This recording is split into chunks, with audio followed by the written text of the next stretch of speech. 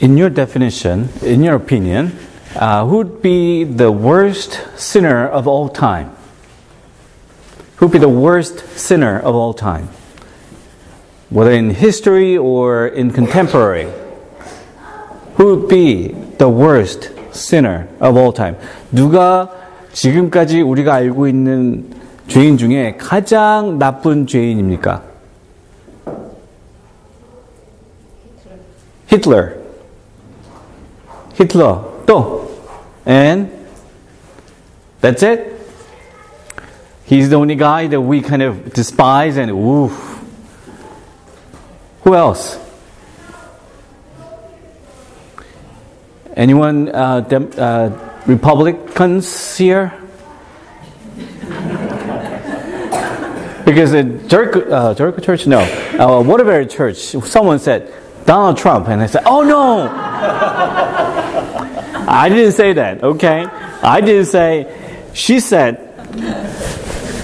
casually and plainly, nothing happening around kind of tone, said Donald Trump, and I said, "Okay." We're not supposed to talk politics in church, but I didn't say, you said it, so, and I'm saying it here. Just quoting her. Anyone else? 다른 사람 있어요? 아주 그냥 못돼 먹은 죄인. 뭐 히스토리도 그렇고 지금 현 우리 주변을 봤을 때 who would that be? The worst sinner, other than Hitler. I'm not quite sure about, I shouldn't say, but I'm not sure about Donald Trump, but yeah, I can see that, but anyone else? Bin Laden, okay.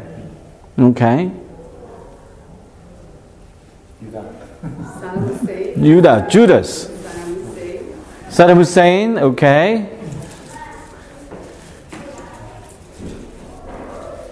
Okay, we don't hear yet saying, I'm the worst sinner. Okay. Now, does this worst sinner of all time deserve God's forgiveness? In other words, God would forgive someone like Hitler. 여러분, 히틀러 같은 사람도 하나님이 용서하실까요? 여러분 생각은 어떻습니까? What do you think? Someone like Hitler. Someone like Bin Laden. God would forgive them for their sins, for their wrongs. What do you think? What was it? If they repent. If they repent. Okay. 회개하면 하나님 용서해 주실 것이다. What about the thief right next to Jesus? Not the one that, oh Lord, remember me when you get to paradise. No, not that one. We know that guy was saved at the last minute. But the other guy, on the other side of the cross of Jesus, that thief did what? He cursed at Jesus. He denied his last minute opportunity.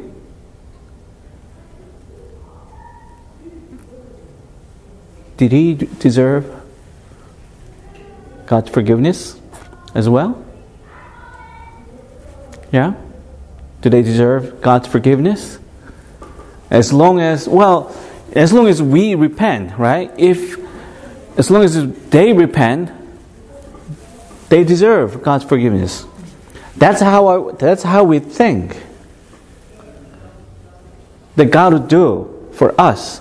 As long as we come before God and ask for God's forgiveness, then God would give us God's forgiveness. 우리가 하나님 앞에 회개하기만 하면 하나님이 용서해 주실 것이다. 그 어떠한 죄도 하나님 용서해 주실 것이다. 우리 그렇게 생각을 해요. 조건이 붙습니다. 회개한다면. So, if and when we repent of our sins,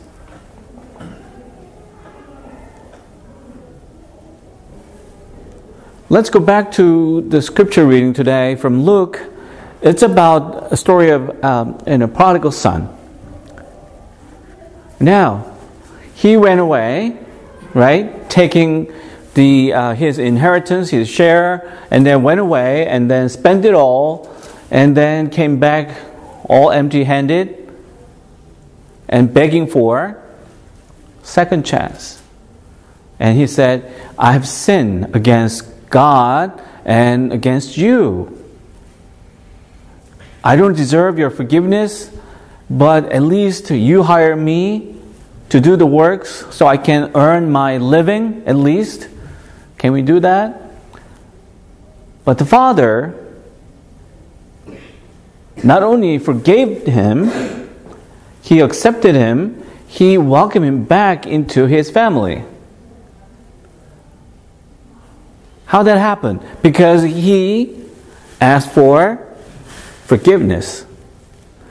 지금 이 돌아온 탕자가 아버지에게 내가 하나님 앞에 그리고 아버지 앞에 죄를 범했으니 용서해 주십시오. 용서받을 자격이 없지만 그나마 용서하신다면 나를 일꾼으로 받아주기를 원합니다. 그랬을 때 아버지가 어떻게 합니까? 이 아버지가 일꾼을 고용하는 게 아니라 다시 아들의 삶을 되돌려 줍니다. Here's the problem. Back then, in those days, second son has no right, no entitlement, nothing to expect of. Second son, or whoever follows the elder son, okay, they are at the hand of elder son's mercy after their father passed away. It's up to him to share, and how much to share too. But in this case, this younger brother asked for, while his father is living, his inheritance. I want my share. 저 아버지가 아직 살아있는데 유산 달라고 조르는 거예요. 이 둘째 아들이. 그 당시 법은, 그 관습은 어떠냐면 첫째 아들이 모든 권한을 가져요. 그래서 아버지가 돌아가시면 첫째 아들이 넌 얼마 가지고 넌 얼마 가지고 이렇게 해자 하는 게 커스텀이에요. 그게 관습이에요.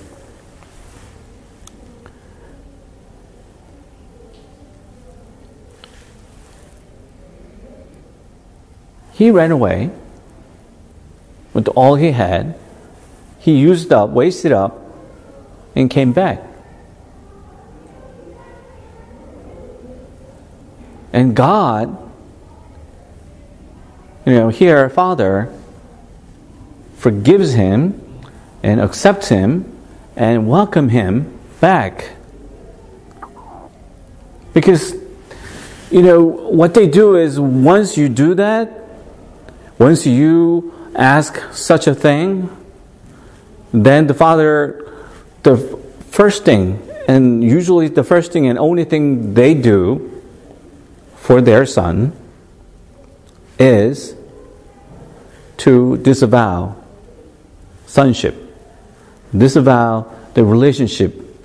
You are no longer my son. You are no longer my son.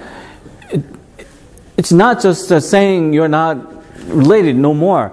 He's officially cut off from the family.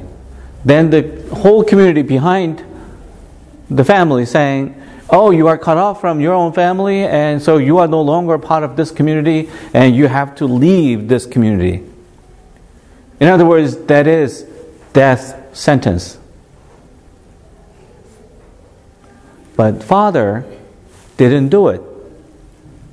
He could have done it, but he didn't do it. And yet he gave his share of inheritance, even though he doesn't deserve, he gave it. He didn't mind at all when he left with all that inheritance. He didn't mind. He didn't make him stop. He wasted and came back and asked for forgiveness. And now accept him. Restore him.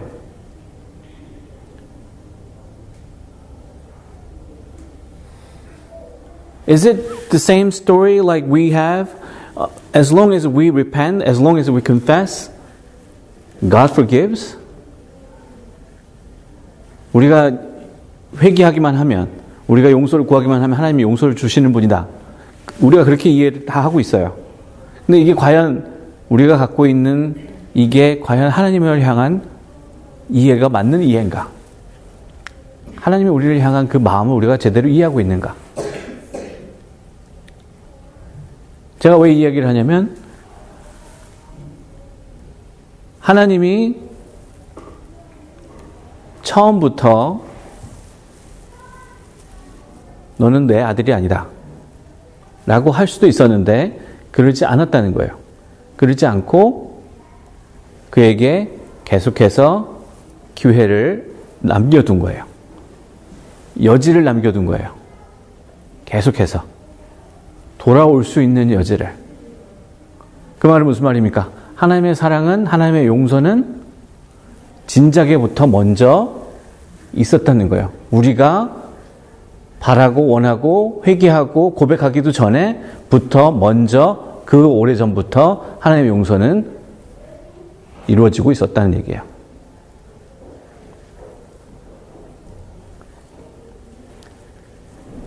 God didn't do what he was supposed to do, as usually, they do it, like cutting him off from the family. He didn't do it, but he left the door open for him from the beginning. Every step of the way, he left the door open for this prodigal son to take the money and run away with it and spend it all and coming back with empty-handed.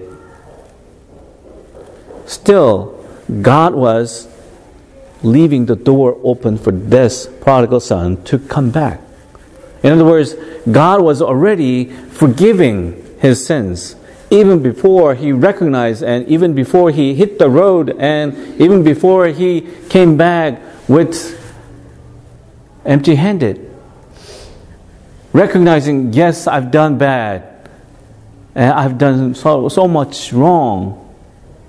I've sinned against God and against you.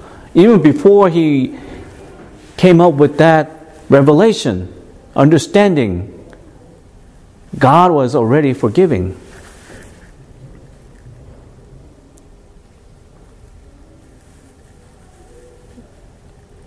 So even before you ask for God's forgiveness, God is already prepared to give you God's forgiveness. 우리가 기도하고 바라고 요구하고 간구하기도 전에 하나님은 용서하기를 준비하시는 분인 거예요. 우리가 회개합니다 해서 용서하시는 게 아니라 회개하기도 전부터 하나님은 용서하기를 원하시는 분이에요. 그렇다면 왜 이런 하나님일까 우리가? Why does God do this? Why God is doing, way before we even ask for God's forgiveness, God is already forgiving. Why? Why do you think God is doing that? Why do you think God is already forgiving? And even those who don't deserve God's forgiveness, God is ready to forgive them. God is leaving the door open for them to come back. Why is that? What for? 왜 하나님이 그렇게 용서하시기를 주저하지 않으실까? 용서하기를 즐겨하실까? 왜 용서하기를 그렇게 원하실까? 하나님이 얼마나 용서하기를 원하셨으면 예수님을 이 땅에 보내셨을까? God so loved the world. In other words, God so wanted to forgive so much so that God sent Jesus Christ for this world. So love can be translated into forgive. 하나님이 이 세상을 이토록 사랑하사 그 사랑은 바로 하나님의 용서인 겁니다. 하나님이 그토록 용서하기를 원하시기 때문에 예수님을 보내신 거예요. God so wanted so bad to give us forgiveness, God sent Jesus Christ for our sake. You see that? God is already doing it. God is readily available to give us forgiveness anytime, anywhere. God doesn't say, you are done. I no longer claim you to be my own. No, God doesn't do that. God is not that narrow-minded, close-minded. God's heart is much bigger than what we can handle.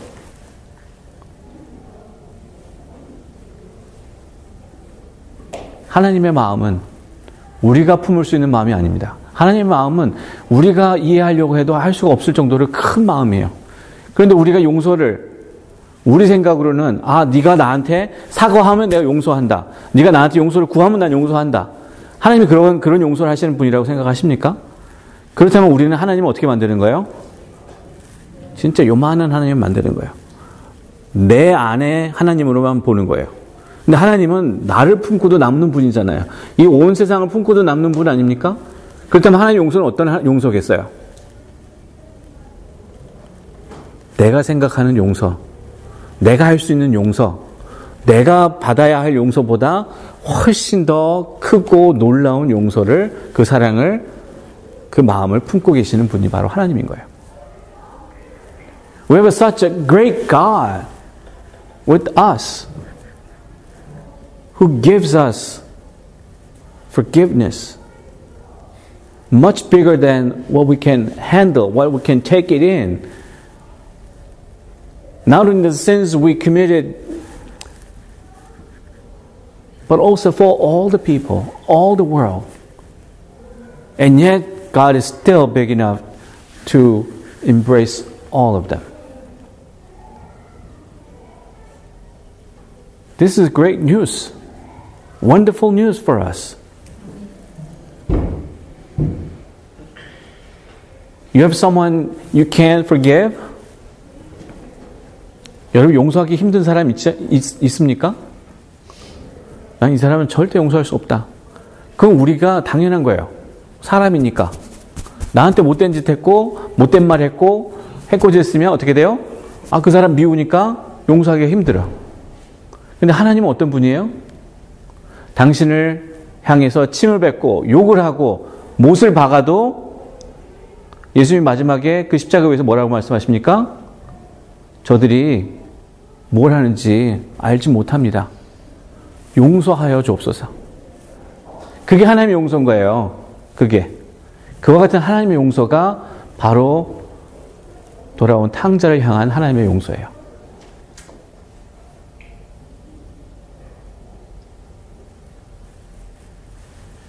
Now God forgives, God accepts, God welcomes. When you read the scripture, there are two repeated sentences in the reading, which is,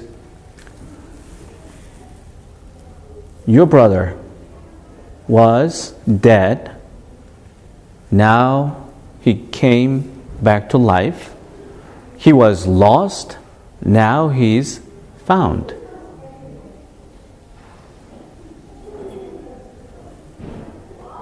In other words, God forgives and accepts and welcomes us because God is the God of life. Not the God of death, not a God of end. God is God of life. That is why God wants to give us life through Christ. That is why Jesus is the way, the truth, and the third one, 길이요 진리요 생명이니, life. That is why. You know, in self-help books, okay, in psychology or self-help books or, you know, in those genres, you probably hear this: forgive so you could live. If you hold on to your, you know, anger and hatred, it only hurts you, it only damages you. That's not the gospel. We know. Yeah, that's true. That's how things work. But for God, it's not.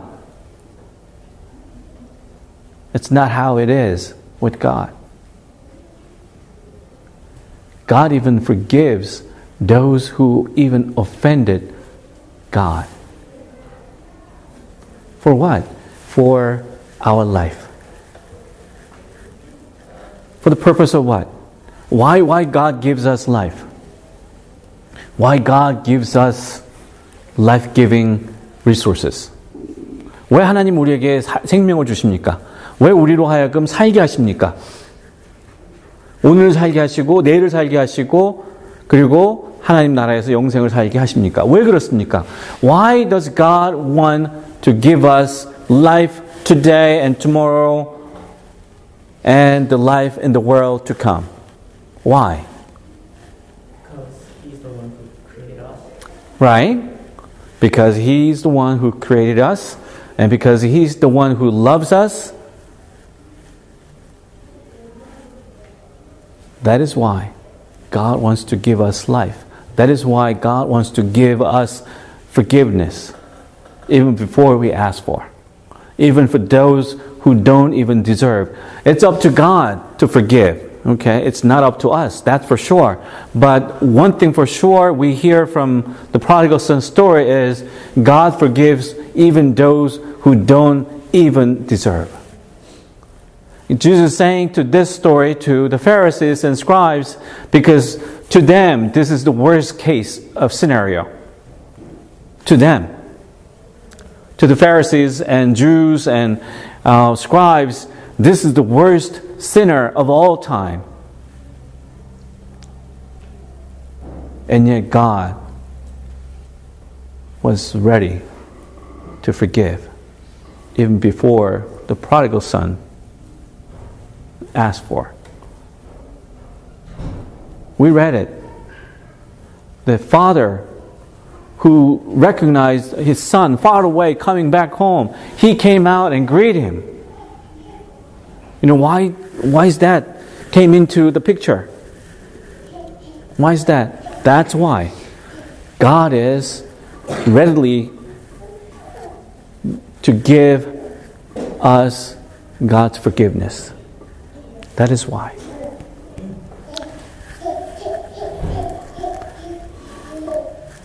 So we give thanks to God.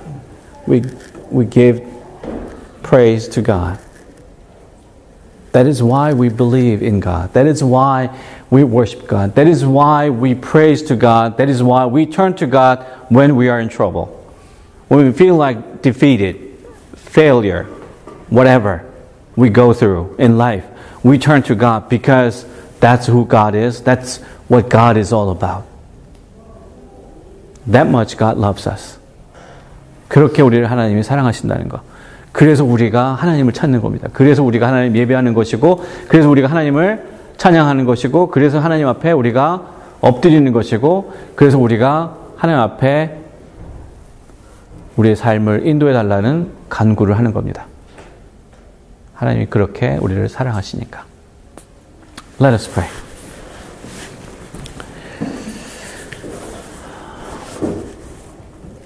Lord, we give you thanks for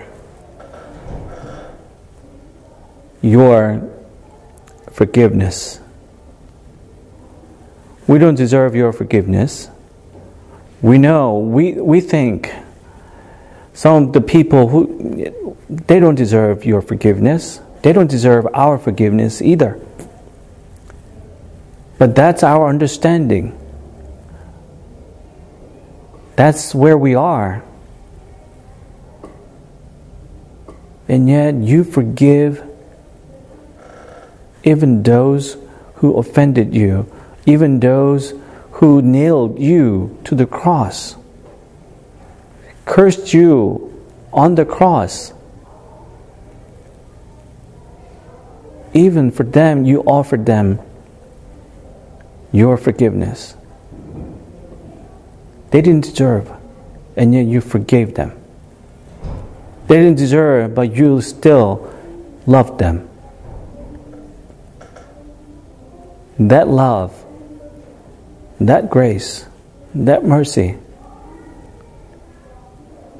are also for us through Christ. So we are so thankful. And help us, Lord, not only to just enjoy your blessings and graces. Help us, Lord, to be able to give those blessings and graces to those who may need come to know you. For you are the Lord, for you are the Savior. And we pray in the name of Jesus Christ, our Lord and Savior. Amen.